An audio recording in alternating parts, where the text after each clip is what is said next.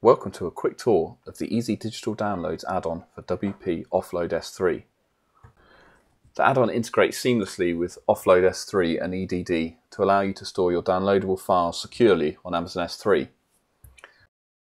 Okay, so I've already got WP Offload S3, the Pro Upgrade and EDD add-on installed on my site. WP Offload is set up, pointing to a bucket that I've got. I've got the copy files and the rewrite URLs option on. If I go to an existing download set up on EDD, and I go to add a new downloadable file, I'll upload a zip file, my plugin. You can see that's been uploaded to Amazon S3 and it's rewriting the URL there. I'm just going to insert that and then update the download. So I've got a notice saying that the zip file has been given private permissions on Amazon S3, and if we go and look at Amazon,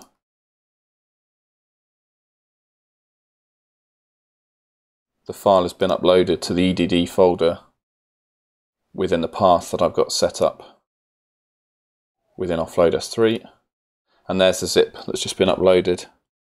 And if I click on that, you can see it's got private. It's a private link. And then if we end up changing our mind and we remove that file from the download,